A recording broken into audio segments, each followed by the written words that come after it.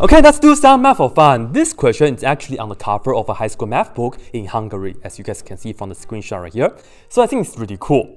And I really appreciate this kind of things that when they put a really nice question on the cover of a math book instead of apple or oranges. So I really like this. Anyway, we'll see how to differentiate this right here, alright? First of all, notice that we have sine xy, and I believe both of the xy are inside of the sine, so let me just give them a parentheses right here, and you see we have a function to a function power. Therefore, to differentiate this, we can just take the natural log on both sides first, so that we can bring the power to the front, but do not minus 1 because this is just a natural log property, okay? So, we have natural log of y, and that's equal to x times ln of sine of xy like this. And then we can do implicit differentiation to find dy dx from here. So here we go. I'll just put on d dx for the whole thing right here. On the left hand side, the derivative of ln y is first we get 1 over y, and then use the chain rule. Use the chain rule! The derivative of y is technically dy dx because we are taking the derivative with respect to x.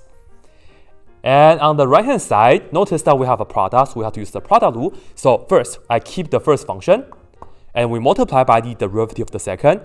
This is ln of something, so we first get 1 over this, which is sine of xy on the bottom. And then use the chain rule again, multiply by the derivative of this. Derivative sign is cosine, so we have cosine. And the input stays the same right here.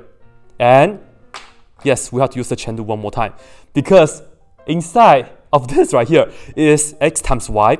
We have to find the derivative right here as well. And this is x times y, so yes, we have to use the product rule here.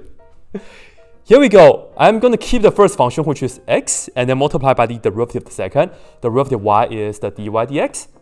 And then we add the second function, which is y, and times the derivative of the first. Derivative x is just 1. So that's the first part. And then we have to go add this with the second function here and just write that down real quick. ln of sine of xy. Then multiply by the derivative of the first. Derivative of x is just 1. So multiply by 1 like that. So that's pretty much it. And then the rest of the things is just that we are going to isolate dy dx. And seriously, that's it. So perhaps this is what we are going to do. This right here, we have cosine over sine and the input is the same. So we can write it as cotangent. So that's good. And notice that we have the y right here. So perhaps let's just multiply everybody by y. So take y, multiply by that. We get dy dx on the left hand side. And that's equal to, we have x right here. And then we have this y right here. And this over that is cotangent, so I'll put down cotangent, and we have the xy like this. And then let me just keep these parentheses. We have x dy dx plus y times 1, just y. And then for the rest, it's just this times that, which is plus y times ln of sine of xy like that. Okay? Now, you see here we have the dy dx is inside of the parentheses. So what we are going to do is, we are going to take this times that, and we also have the dy dx on the left hand side. So I will bring that to the left hand side, and check this out. I'm going to put a parentheses first, and this is a 1, so I'll put that down, and I'm going to factor the dy dx at the end of the parentheses. So when you multiply this and that, and bring that to the other side, it becomes negative, and we have xx, which is x squared, and then we have the y, and we have the cotangent xy like this. And I will factor out the dy dx and put that at the end like so. Okay?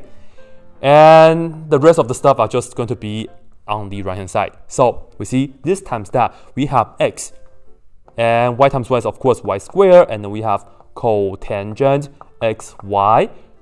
Yeah, and then for this it's just plus y times ln of sine of xy.